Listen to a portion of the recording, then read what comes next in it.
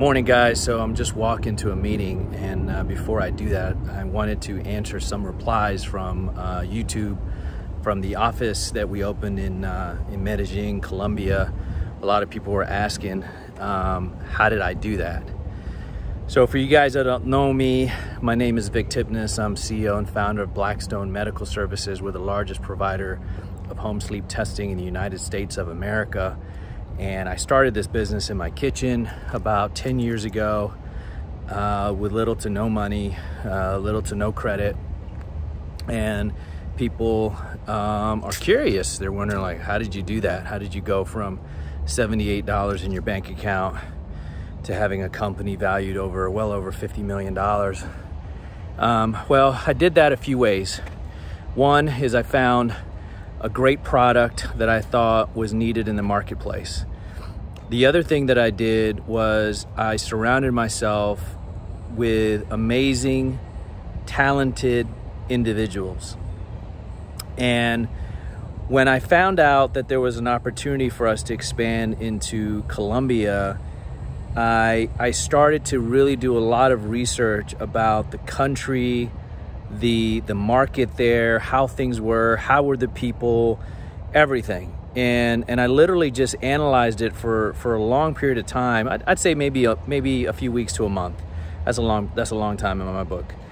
And you know what I discovered was that there are a lot of people in that country that are very talented and that are looking for great opportunities in life. And unfortunately, there's not a lot of opportunities like that in Colombia and you know, in other parts of the world. So I decided to figure out all of the legal requirements and all of the things that I needed to do to have an office in Medellin, Colombia. And I got to tell you, it was probably the best decision of my life.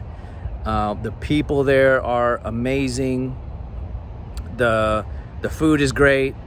You know, and everybody wants to work, and everybody's committed to really benefiting, you know, our customers, paying attention to the details. I mean, it's another level, and I was so blown away, so impressed.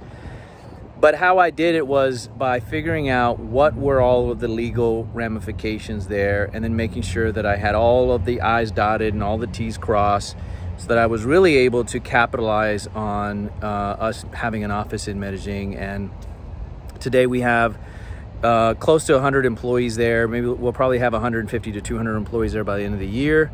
And you know, we occupy about 10,000 square feet and growing. So if you're in Medellin and you want to work for Blackstone, hit us up.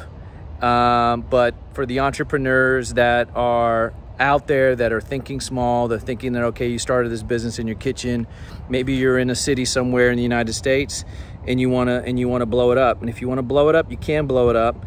You got to be smart, you got to be methodical, you got to work hard, you got to stay committed. And if you do that, you can also have an office and be considered an international entrepreneur. So hope that helps, guys. Got to go to my meeting.